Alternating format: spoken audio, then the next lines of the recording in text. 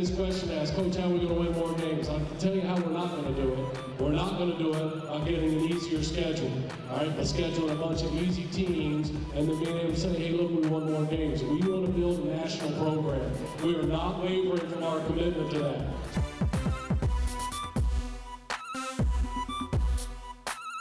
I just want to let y'all know what an honor it is to be the new volleyball coach in South Carolina.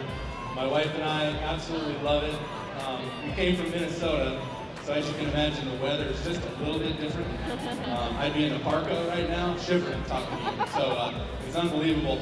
And I really want to make it my goal to make Beckman Field the hardest place to play.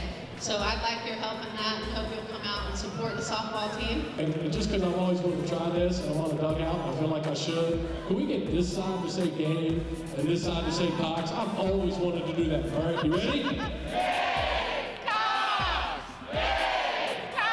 All right. So many of our players that signed with us this year said I was at the Alabama game and the energy, the enthusiasm from the fans in that stadium was a big reason I chose South Carolina. So you keep doing your part, screaming and yelling, making it tough on the opponents. We'll keep trying to do our part.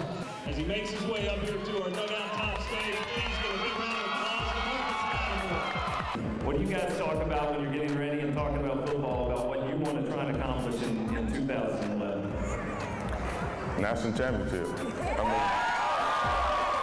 It's capable, but you know, we got to work. We got to work this summer. I'm so excited for this summer.